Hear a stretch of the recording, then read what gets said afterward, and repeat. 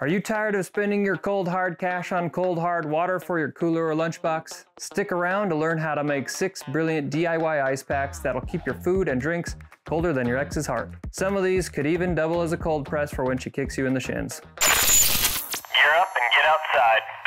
Hi folks, today I'm going to show you 6 incredibly easy and unconventional DIY ice packs that you can make at home using everyday items. First up, the sponge ice pack. Grab some large, clean sponges, water, and resealable plastic bags. Soak the sponges with water, stuff them into the bags, get rid of excess air by giving them a little squeeze, then freeze and voila! In a few hours or overnight, they're ready to roll. This one is particularly great for lunchboxes because it's the perfect size and can even be used for cleaning up afterwards.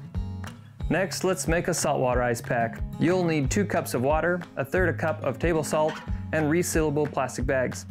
Mix the water and salt until dissolved, pour the mixture into a plastic bag, seal and freeze. This ice pack will stay cold for a really long time. The dish soap ice pack is super easy. All you need is liquid dish soap and resealable plastic bags.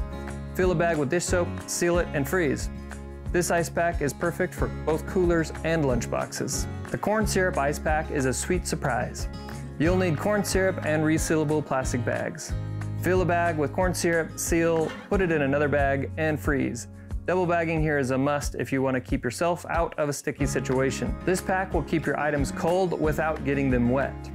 Rice and beans aren't just for dinner. The rice or dried beans ice pack is great for those who want a dry option. You'll need uncooked rice or dried beans, a cloth or fabric, and a needle and thread. Fill the cloth with rice or beans, sew it up, and freeze. It's not the coldest DIY ice pack on our list, but it might impress your friends and can be heated up as a hot pad if you end up sleeping on a rock while you're out camping. Last but not least, the gel ice pack. You'll need 1 cup of rubbing alcohol, 2 cups of water, and ding ding ding ding, you guessed it, resealable plastic bags. Mix the alcohol and water, pour the mixture into a bag, seal, and freeze. This flexible slushy ice pack can be molded to hug items in your cooler like a long-lost friend, also for banged up shins or other swollen injuries.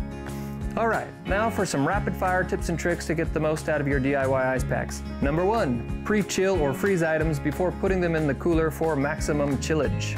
Number 2, layer ice packs, food, and drink items in your cooler like a delicious frozen lasagna for even distribution. Number 3, fill empty spaces with extra ice packs or crumpled newspaper for a cozy cooler cuddle. Number 4, like vampires, coolers don't like the sun or being disturbed when it's not mealtime. So keep your cooler out of direct sunlight and limit the number of times you open it.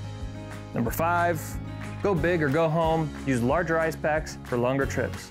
Number 6, just like when you buy a goldfish, double bag your homemade ice packs or use heavy-duty bags to avoid leaks.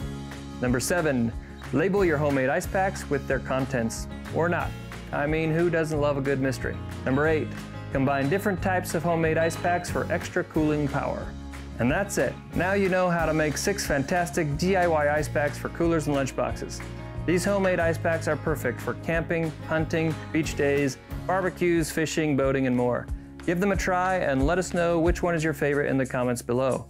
If you found this video helpful, please give us a thumbs up and don't forget to subscribe for more outdoor tips and tricks. And if you want to know which coolers will keep your cheap homemade ice packs the coldest for the longest, check out this video where I did an ice retention challenge with 28 different coolers.